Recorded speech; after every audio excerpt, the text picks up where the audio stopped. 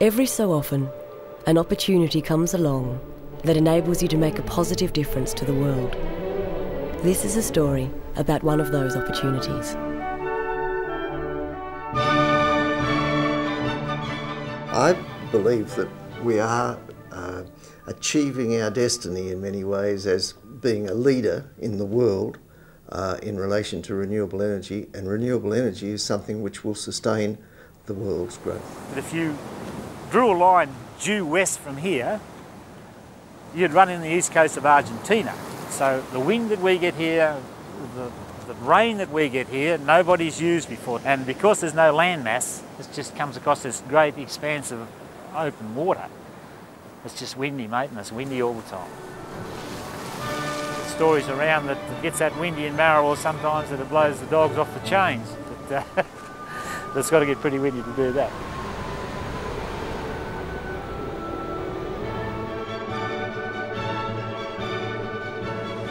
This is the far northwest coast of Tasmania. It is prime cattle country. It is also an area that is famous for its air. This monitoring station at Cape Grim is one of several around the world that records air quality. The air that blows in here is the cleanest ever measured on Earth. In 1999, and not far from here, Hydro Tasmania erected a monitoring tower of its own. This one was tall, very tall, and it required some tricky aerial manoeuvring to put it together. For over 12 months, the tower measured wind speed and wind consistency. The results were outstanding. Average wind speed exceeded 9 metres per second. And there was only a total of 3 days a year when there was no wind. This indeed was a perfect place for a wind farm. Wind is like gold. You've got to dig the gold mine where the gold ore is, and Tasmania's got the wind resource.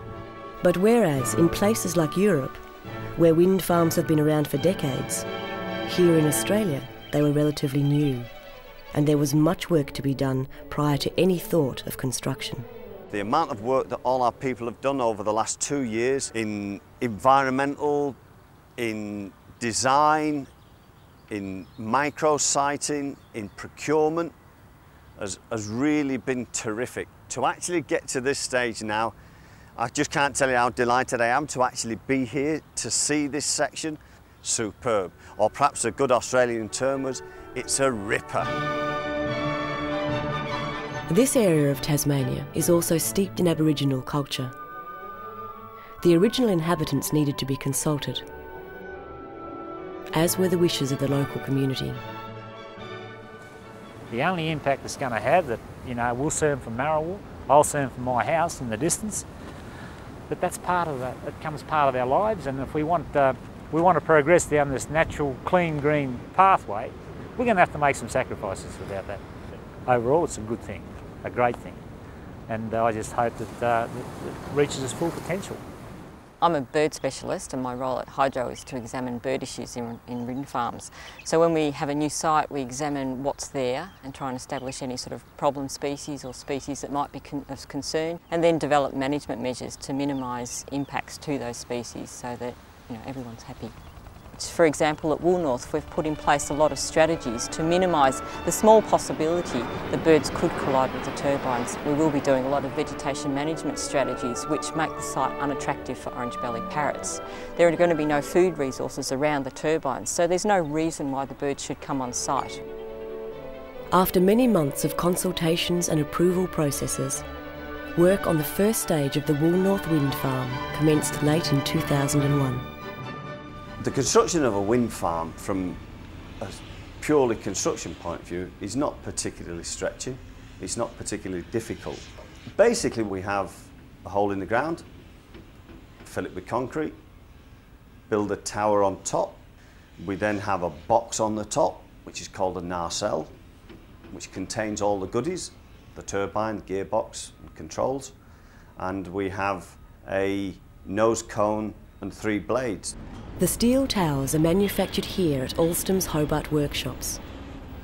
Thick structural steel is precisely rolled and welded into 4 sections. When completed, each tower will be 60 metres high, which is taller than that well-known Tasmanian landmark, the West Point Casino. But that's the kind of size we're looking at. Quite big, eh? The steel sections are transported to Launceston, where they are painted with a highly protective coating. They are then transported to the site and assembled. Each section is lifted up by crane and bolted together with high tensile bolts.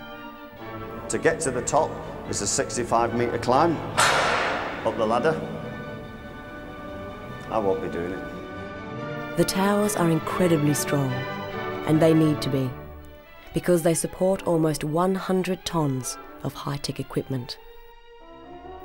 When we built King Island, we put on 0.25, they were 250 kilowatt, 0.25 megawatt machines, and they were not small. Now that's only in 1998. We've now put up 1.75 megawatt. We know that the next lot will be 2 megawatt, and already there are people manufacturing 4 and 5 megawatt machines. How far they'll go, time will tell. Unlike the earlier wind farms of Europe and California, the turbines of Woolnorth are big machines. When assembled, the diameter of the blades measures 65 metres, which is broader than the wingspan of a jumbo jet. So getting the blades and the nose cone into position is no small feat. We actually prefabricate the nose cone on the floor, and we offer it up with the cranes onto the nacelle. That in 25 knot winds is a bit harem-scarum.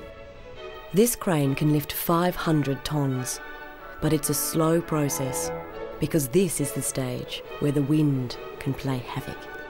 To help manoeuvre the fiberglass blades into position, a tried and true construction method is used. A couple of lengths of long rope and some able bodies. When in place, the tip of the blades will reach 99 metres into the air.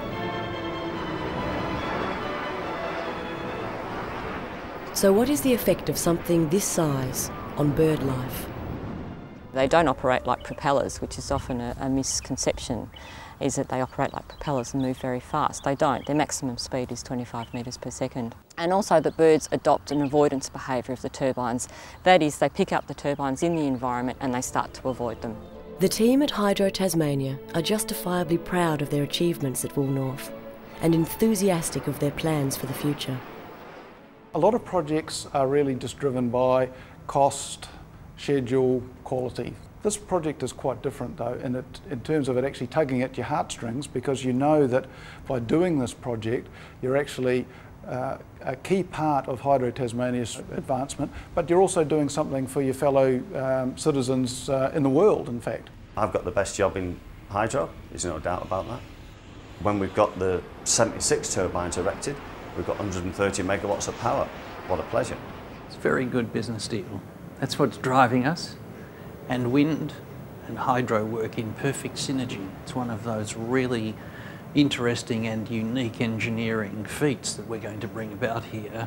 At the time that it's fully developed, will be Australia's largest wind farm. Tasmania's hydroelectric schemes already generate the majority of Australia's renewable electricity. With the addition of planned wind developments, Hydro Tasmania has the potential to feed an extra 3,000 gigawatt hours of clean, green energy into the national electricity market. If this extra energy replaced the same amount generated by coal and gas, it would be the equivalent of taking more than 1 million cars off our roads. I think a lot of Tasmanians have taken for granted. The hydro has been there, it's provided electricity, it's provided an opportunity for industries to be established and for people to have energy at home, but they've never seen it in the role that it plays in the total significance of world development, and particularly of sustainable development. This is a real question, and we've got a real answer. The Woolnorth Wind Farm is the first bold step into major wind developments by Hydro Tasmania. And if the way it has been embraced by the local community is anything to go by, then the future of wind is assured. Powered by nothing more than the air that we breathe, It is easy to become captivated by these wind turbines. There is a hypnotic majesty about them, and a sense of feeling that something positive is happening. The thing that I just so love about wind is that it's as close as you can get to being perfect from a point of view of sustainability.